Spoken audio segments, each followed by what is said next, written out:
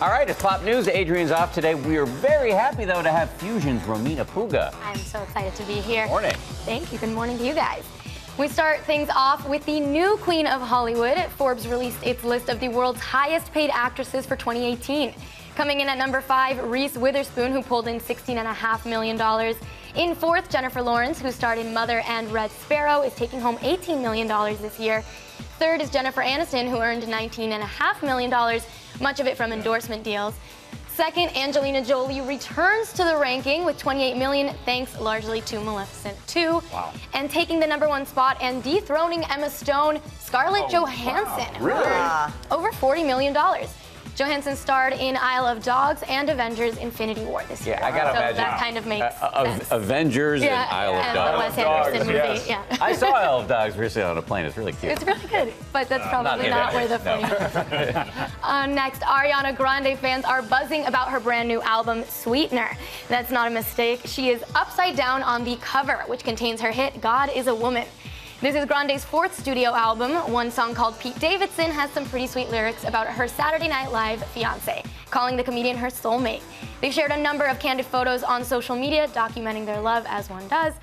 And Grande apparently also pays tribute to the victims. Very natural pose, by the way. She also pays tribute to the victims of the Manchester bombing with 40 seconds of silence on the last track of her album. Fans of Prince are thrilled with this news. 23 records by the singer are being made available online for the first time.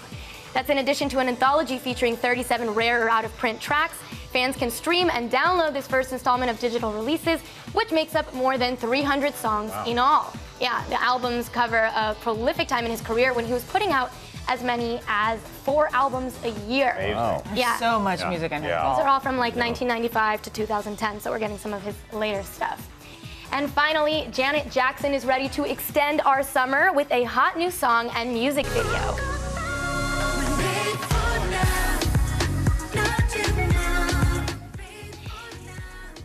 It's her first in 3 years. It's called Made for Now, and she collaborates with Daddy Yankee of Despacito fame.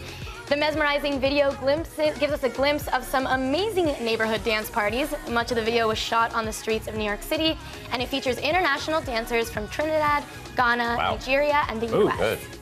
Very cool. Yeah. She keeps putting out new music because she's tired of people asking her, what have you done for me lately?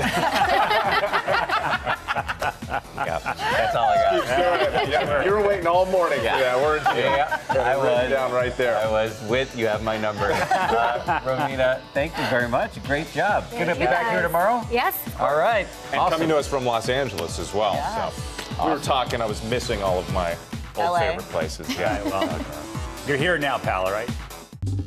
Well, hey there, GMA fans. Robin Roberts here. Thanks for checking out our YouTube channel. Lots of great stuff here. So go on, click the subscribe button right over here to get more of awesome videos and content from GMA every day, anytime.